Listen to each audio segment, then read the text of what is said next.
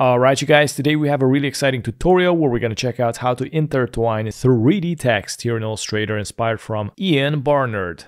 And for the font, I'm going to go with the Humane Regular. Make sure to choose a thinner version, so this way you got enough room to intertwine the text. And of course we're going to need two texts, so I'm going to press and hold Alt to drag it, duplicate, and rename it. I'm also going to go and recolor these. And first I'm going to start with a Panther text. Let's go to the effect. 3D materials, let's go to 3D Classic and select Extrude and Bevel Classic. And the first thing I'm going to do is go here to the extrude depth and decrease it. So this way we can do like more complex intertwinings. I'm going to go with 13. And let's go to the rotation. The x-axis is going to be 30. Next is going to be -16. And the Z rotation is going to be 0. So it's going to look something like this. Click OK. And let's go to the object, transform.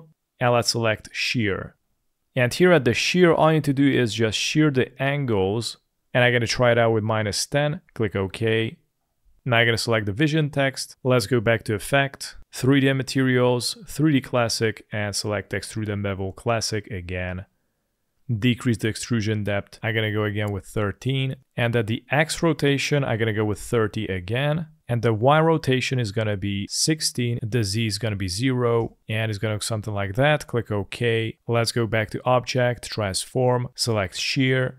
And here I'm going to go and increase it all the way to +10. Click OK.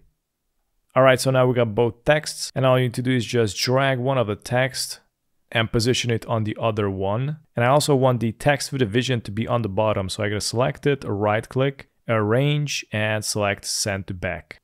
And I'm going to try to intertwine somewhere at this position. Let's go and select both. Let's go to object, intertwine, and select make. And here all you need to do is just hover on the letters and click and check this out. This way it's going to intertwine it. It is pretty simple. And if you want to go back, click again, and it's going to push it backwards. And take a look at that. I think it came out great. And pretty much this was it. Thanks for watching.